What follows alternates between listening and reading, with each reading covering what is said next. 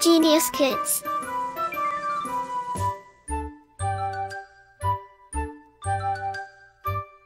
Cultivating love for learning. Chapter 10. Lessons in Kindness and Betrayal. Get connected. This story reminds us that kindness should not be limited to any particular species. It should be given freely and unconditionally. Once, there lived a kind-hearted farmer. He often helped his fellow farmers in their fields, assisted sick people, and never let anyone go hungry. His love extended to animals and birds too. One day, as the farmer was returning home from a nearby village, he spotted an injured snake on the road.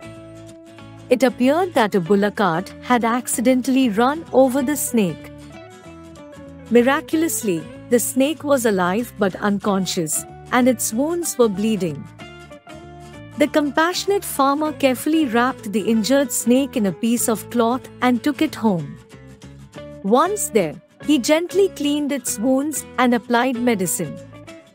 He then left the snake at home and went to the market to buy some milk for it, with the intention of helping it recover. When he returned, he was surprised to find that the snake had regained consciousness but responded with ungratefulness. It bit the farmer, and he tragically lost his life.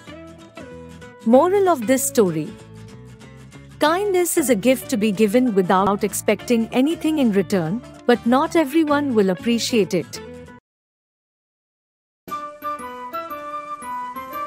Like, share, and subscribe.